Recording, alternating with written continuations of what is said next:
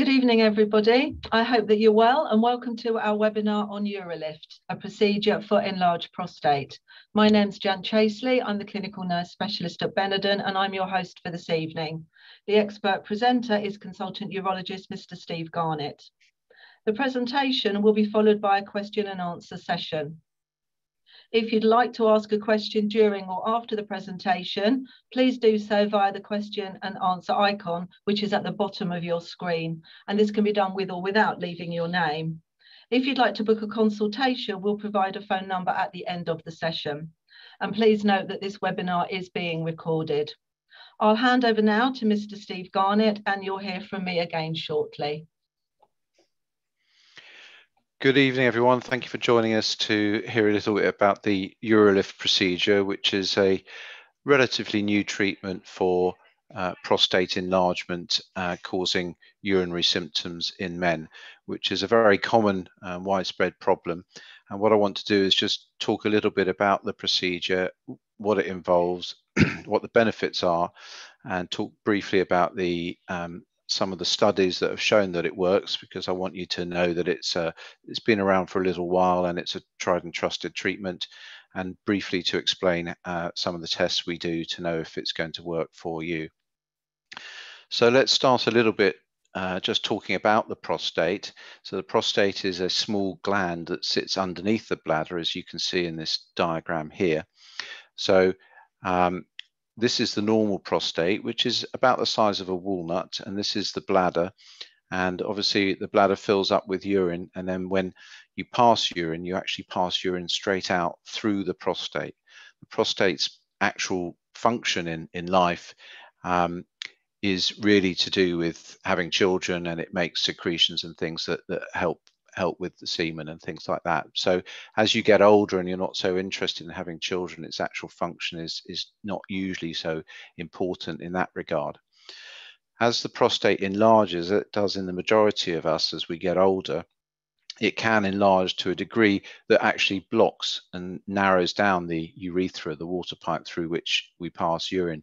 And if it gets very blocked and narrowed, you tend to develop obviously a slow flow. It might be difficult to start passing urine. You might find that the flow becomes a bit stop-startish, and you get secondary changes in the bladder because the bladder is having to squeeze really hard to get the urine out through the blockage in the prostate. The bladder becomes thickened, and then the bladder starts to become what we call overactive. It can start squeezing on its own without you wanting it to. And you might feel that you have to pass urine more often. You might find that you're not actually emptying your bladder very well, and you might often find you're having to get up at night to pass urine. So these are all typical symptoms of prostate enlargement. And the most common form of prostate enlargement is what we call benign prostate enlargement, which is nothing to do with prostate cancer. So it's a very common problem, and there are long-standing treatments, including medications and surgery, but they do have a number of potential side effects with them. So the UroLift is a relatively new system that offers the opportunity to sort this problem out without a lot of the side effects the existing treatments have. So what is it? Well, it's, as I said, it's an alternative to medication or slightly larger surgery, and it offers a rapid symptom relief and better what we call risk profile, so fewer side effects than existing treatments. And importantly, it doesn't have any effect on sexual function. It doesn't have any risk of incontinence. So what we're looking at in this screen here is the actual UroLift itself is a little implant that goes in, it's put into the prostate, and it pulls the prostate open. So this is the view that we have or I would have as a urologist, looking through a telescope down towards your prostate, and you can see the sides of the prostate here are right meeting in the middle and causing a blockage. And with the UroLift implants, we pull those sides apart to create a nice opening through which you can pass your urine. And again, in this one, the lobes are nearly together and touching, and we pull them apart to create a wider channel, which allows relief of the symptoms. How is that done? Well, there's we do it what we call cystoscopically, which is using an endoscopic approach. So there's no cuts or anything. It is all put down a tube. This is generally done under a short general anaesthetic. The procedure takes about 10 minutes, and we put these implants in that pull the sides of the prostate open. On average, about 4 implants are put in. I'm going to show you a video in a minute that makes it a lot easier to understand this, but what you can see here is that after the procedure, the sides of the prostate are pulled nicely apart and there's a bigger open channel through which you pass urine. It's worth pointing out at this stage that some people actually grow the middle part of their prostate and develop a lump of prostate here bulging into the bladder. And that's why it's not suitable for everyone. And we have to do some tests to make sure that you don't have that middle lobe. Although that's not so common, the majority of people do have just enlargement of the sides of the prostate. So we use what's called a retractor or a delivery device, and you can see the actual implant itself looks really very much like, to be honest, like a treasury tag, doesn't it? You've got this one bit that's fired through the prostate, and then we tension it to achieve the desired amount of retraction of the lobes of the prostate. So you get an immediate effect, which you can see when you're doing the procedure. And again, these are the sides of the prostate, and you can see them being pulled open. So what this little diagram is trying to show you is that the implants are put in up here at sort of 10 o'clock, 2 o'clock, which is well away from any of the nerves or important structures that have any role in sexual function. So that there's very low risk of any damage, and it's a very safe procedure. So what I want to show you here is a video that gives you an animation of what's actually happening, because it makes it a lot easier to understand. So we'll try and get this running, and hopefully this will come up, and we can go here. So what this will show you in a second is the view that I would see as a doctor looking through an endoscope down through the urethra. So this is a telescope being put down the water pipe or urethra, coming up to see the prostate, and these are the lobes of the prostate on either side, which are meeting in the middle and causing a blockage. So that you can see very clearly why there's a blockage there, and this is what happens with the UroLift. We push the lobes aside and fire the implant through, which goes through the prostate and then is pulled back to anchor the prostate, and then we tension it to the desired amount to pull the prostate lobes on either side apart. And we do that, as I said, on average about 4 implants, but it does depend on the size of the prostate. For bigger prostates, we might need more, and for smaller prostates, you may only need 2 implants. And I think this video sort of neatly explains what happens and how we do it, and you can sort of see very clearly how the opening or the channel through which you pass urine is much enlarged afterwards. There we go. So that's how we do it, and that's what it looks like down the telescope when I'm looking at it. So that's a nice sort of demonstration of how that works. Now go back to my presentation. Yeah.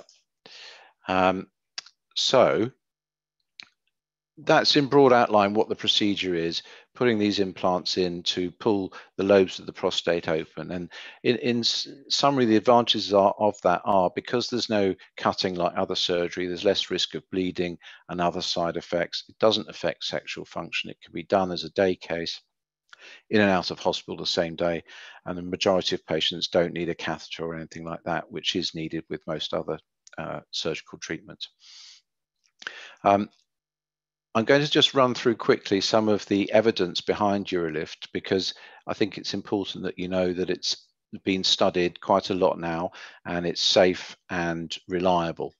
So in fact, the first sort of studies published on the UroLift go back 10 years now. So whilst it's still relatively new in this country, it has been around for quite a long time, and there have been studies, a safety study back 10 years ago, and then real world data, which is doing it in patients 9 years ago now.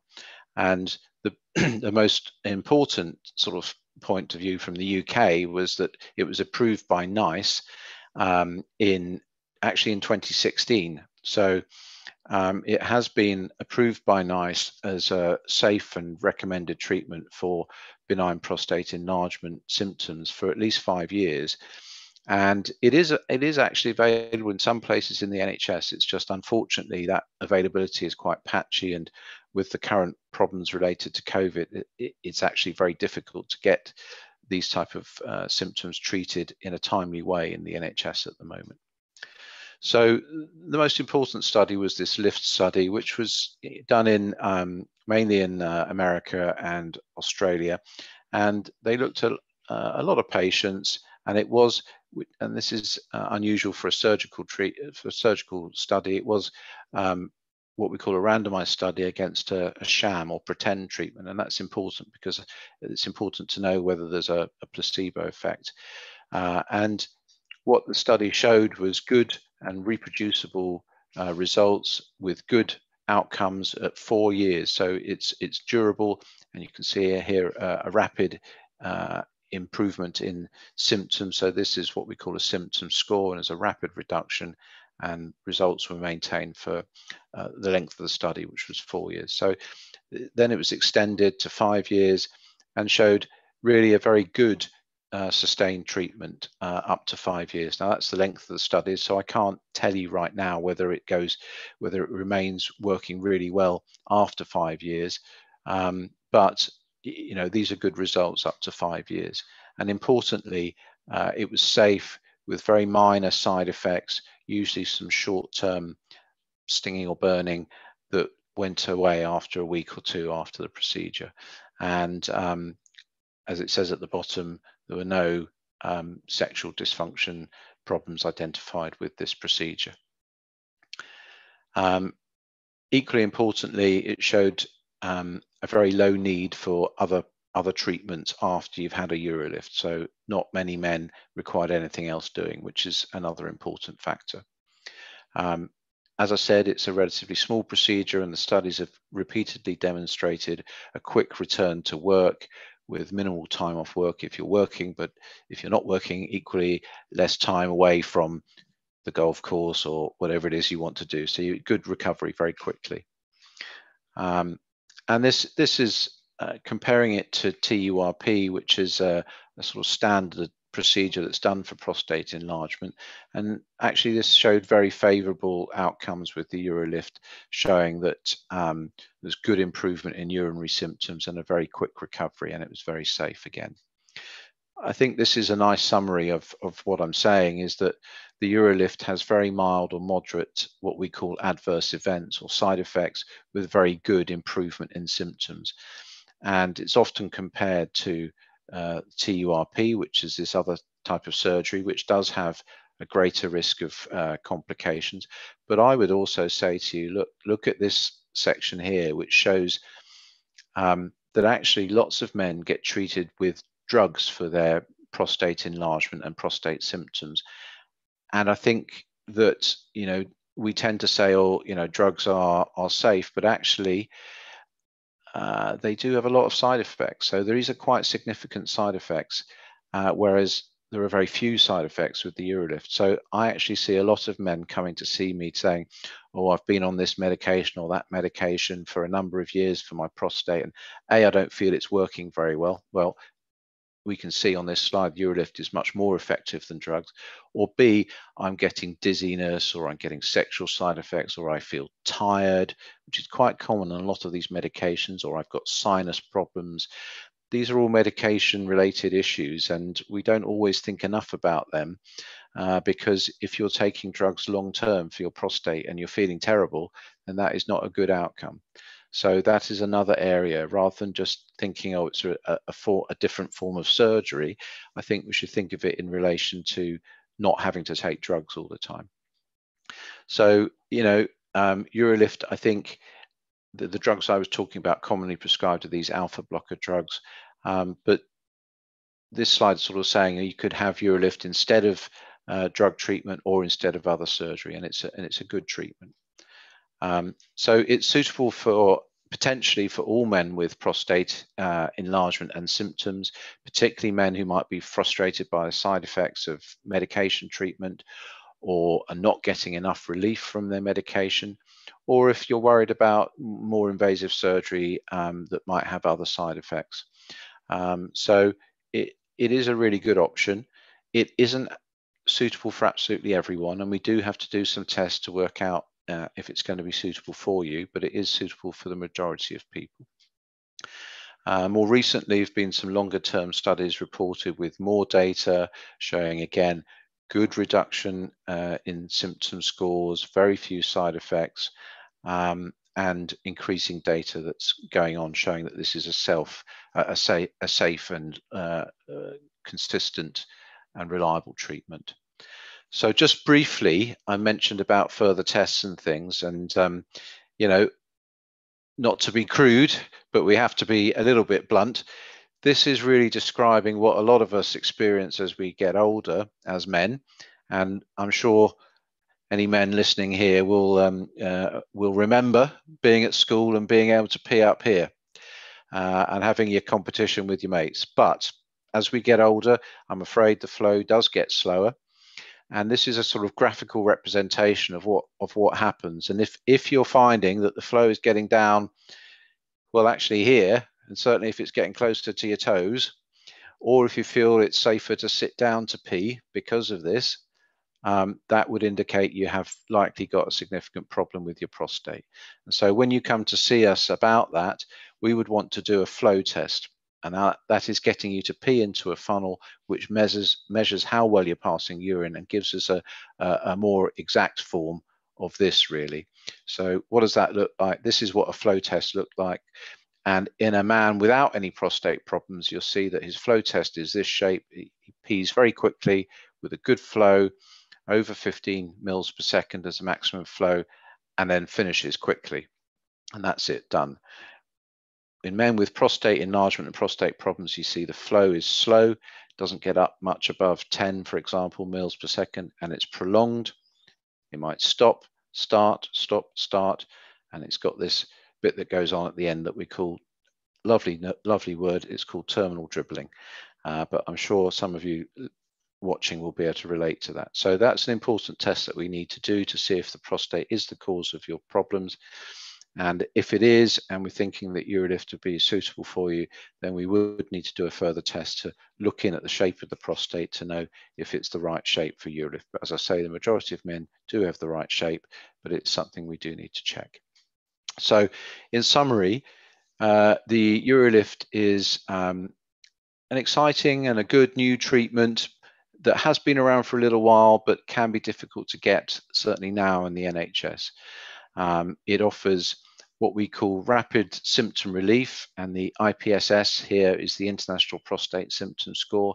So the studies have shown a good reduction in the symptom score, so much improvement in symptoms with good improvement in flow, and that improvement is rapid by about a couple of weeks after the procedure, and there are mild side effects only, like a bit of stinging, a bit of going to the loo more often, that have usually gone by a couple of weeks. There's no sexual side effect. It can be done under local anesthesia, although to be honest, we usually do it under a short general anesthetic. There's good evidence to support it for 5 years, and no reason to think that it's suddenly going to stop working. And I do think that it has been shown across the world in a number of studies now to be a safe and effective treatment. So I'm going to stop talking there. That's what I wanted to say about the UroLift. And I think we're going to have some questions now. Lovely. Thank you very much, Mr. Garnett. That was a very informative presentation. So I've got a couple of questions on here. I have an enlarged prostate, which is causing embarrassing urinary issues. I know the UroLift device is placed through the urethra to access the prostate, and I'm worried how painful that will be. Yeah, so as I was saying in the presentation, we would usually do it under a short general anaesthetic, so that you're asleep, so it's not painful, the actual procedure. And afterwards, as I said, most men get a bit of stinging and burning, particularly the first day or so, and you might get a bit of stinging for a week or so, but it's not severe. People do not require lots of painkillers, and you can see from the studies showing a quick return to work and quick return to normal activities. People wouldn't be able to do that if they were in pain. So it's not, we don't see people getting lots of pain from this procedure. Lovely, thank you. And a similar question. I've had 2 bladder neck incisions before, and I found the catheters extremely painful. I'm guessing that with UroLift, a catheter is also inserted. And if so, is it possible to have this done under an anaesthetic? Yeah, so with the UroLift, actually, we do not normally put a catheter in, which is for many men a big advantage, because it is true that the catheter can be uncomfortable. And a catheter is for those who aren't completely sure, is the plastic tube that's put down the urethra into the bladder to drain the bladder. And if you have a cutting procedure like a laser operation, or this man's referring to a bladder neck incision, which is a cutting operation on the prostate and bladder neck, or a TURP operation. Because they involve cutting, which can cause bleeding, we have to put a catheter in, because the catheter helps stop that bleeding by pressing on the area. With the UroLift, because there's much less bleeding, much less risk of bleeding, we do not normally need to put a catheter in. Occasionally we do, and I can't guarantee that you'd get away without a catheter, but most men do not require a catheter, so much less painful.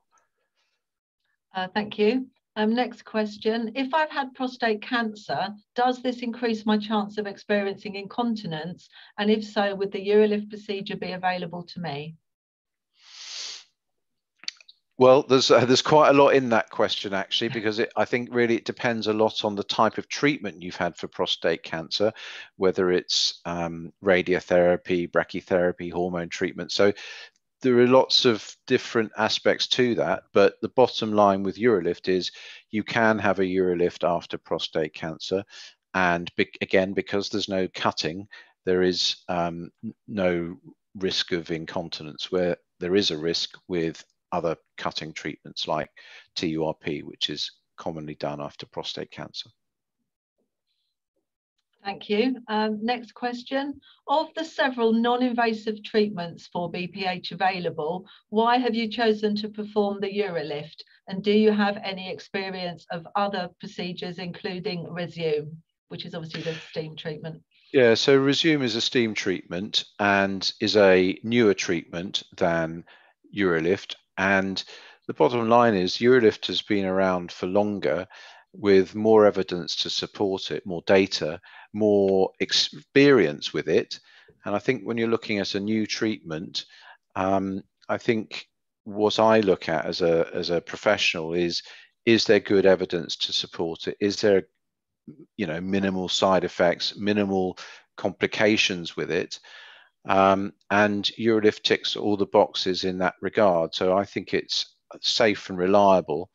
And because it's been around longer, I'm more confident in it than some of the newer treatments. It's not to say that some of these newer treatments might not be good, but they don't have, because they haven't been around quite so long, we don't know if they stop working after a few years. So that's why I do UroLift, and I think it's a very good treatment. Resume may work for some people, but the other thing about Resume is, because the Resume works by destroying prostate tissue, patients all need a catheter in, usually for about a week after the treatment. And as we've just referred to, actually a lot of patients are having this treatment because they don't want a catheter in. So that's another thing that I think UroLift has an advantage over Resume in.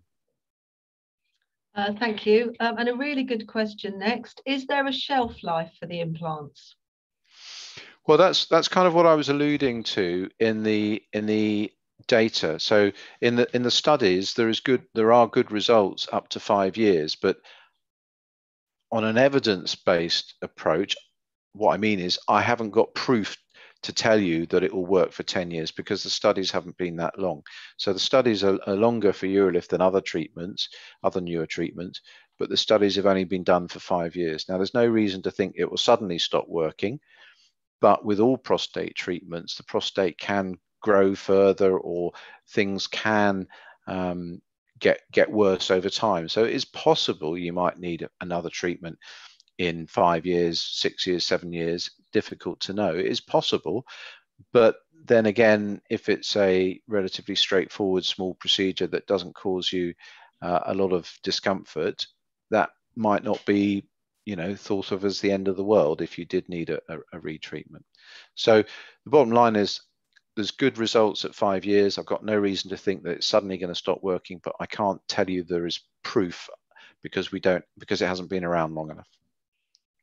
Lovely, thank you. And slightly going along with that, what happens after the 5 years if it fails? Does it need removing or replacing or repeating? No, it doesn't need removing.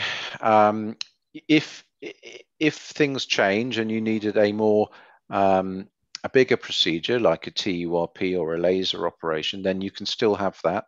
And in that situation, the clips or the implants are removed during that operation. They just come out as part of that operation. But then the other option is potentially you could have a UroLift again if it was still suitable for you, and in which case, no, they wouldn't be removed there, they would be left there. Thank you. Next question. Recently, I've been needing to rush to the toilet without much warning, and I sometimes struggle to pass urine. What advice would you give me? Come to Benenden and get sorted out. It does sound like you need to have some tests done. It sounds like that's becoming a real problem. As I sort of suggested in the first slide, when the prostate enlarges, the bladder then has to work harder to get the urine out, and that can cause you to have these symptoms of wanting to or needing to rush to the toilet. First thing I would say is there are some things that will make that rushing worse, so particularly caffeine. So I would cut caffeine out, because whilst it's not the cause of the problem, it can make things worse. So cut out caffeine. You can have decaf coffee if you want, or herbal teas, but avoid the caffeine because that often helps quite a bit more than you think.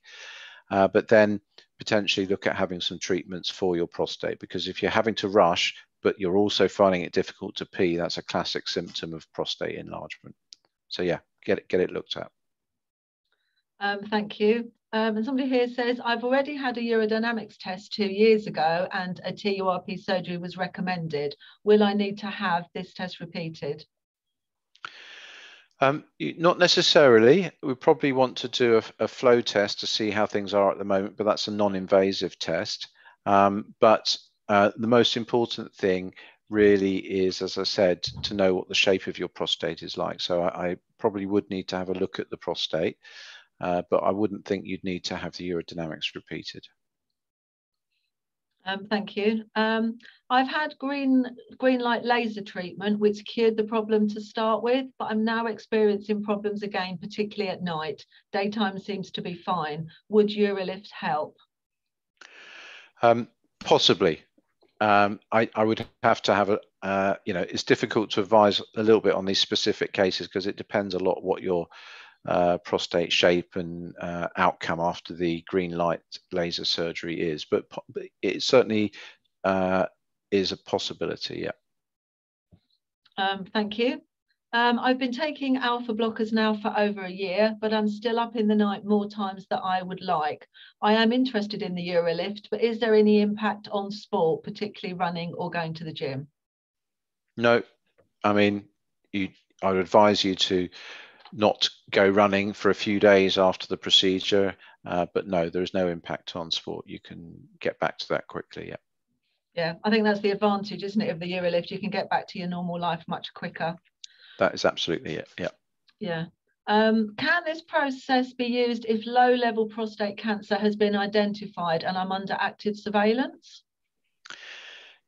Yes, potentially it can. There are some issues we'd need to talk through about that, because these little implants will have a little impact on an MRI scan, which might be used as part of your active surveillance for prostate cancer. But yes, there are plenty of men with active surveillance for low-grade prostate cancer who have the UroLift. So yes, it can be done. And another question, my prostate nurse has suggested that there's a prostate size limit on the UroLift. Is this the case? Yep, it is the case. So to put this into context, a sort of normal size prostate is about 20 mils in volume. As we get older, it does get bigger. So depending on your age, it might go up to 25 or 30 mils. Over 30 mils, we'd say, is enlarged. Over 40 mils, we'd say, is quite enlarged. The UroLift is suitable up to 100 mils in volume. Now, that's a pretty big prostate. But if your prostate is over 100 mils in volume, then yeah, that would be too big for the UroLift. But to be honest, most men's prostates, even with prostate enlargement, are not that big. Thank you. A patient here says, I've previously had bladder neck incisions and 2 TURPs. Would this procedure now help me? Well, that's quite a bit of surgery already, and I wouldn't rule it out. But to be honest, you'd need some careful looking at an assessment, because you may have some scarring from your previous surgery. But quite possibly, you could have a UroLift. Lovely, thank you very much. I'm just checking now. I think, yeah, I think we've answered all of the questions. I'm sorry if we haven't answered your question today, but if we haven't, we will do so after the event and get back to you. If you'd like to book a consultation, please contact the number on your screens between 9 to 5, Monday to Friday. You will receive a short survey, and I'd be really grateful if you could please spend a few minutes to let us have your feedback on today's webinar. Our next webinar is on the 9th of December at 6 o'clock with consultant ENT surgeon, Mr. Henry Sharp, who will be discussing treatments for blocked ears and noses. So on behalf of Mr. Steve Garnett, myself, and the team at Benenden Hospital, I'd like to thank you very much for joining us tonight. We hope you've enjoyed the webinar, and we look forward to seeing you soon. Thank you. Thank you, Mr. Garnett. Thank you. Thanks.